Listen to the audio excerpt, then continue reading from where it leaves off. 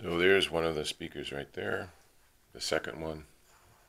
There's the first speaker. The Mr. Sound kit only comes with one. So there's the sound card just above the receiver there. And then I hot glued these transducers here. You're supposed to use super glue, but it didn't quite work. So far the hot glue in a ring around the mounting part of the speaker seems to work. It's holding up.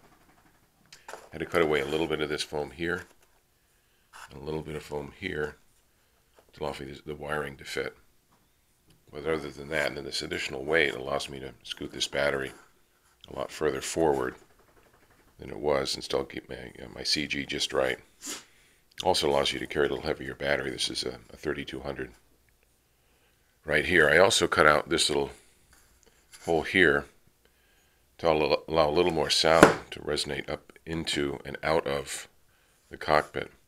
Keep in mind that foam is a good insulator as well. These transducers depend on resonating. They're not really speakers, so they transmit their vibration to whatever surface they're attached to. So if it's too thick, it won't resonate very loudly at all. And I notice when I take this off, there's a lot more sound coming up. So I figured I'd cut a hole in here. And sure enough, that allows a lot of sound to come up into here, the vibrations.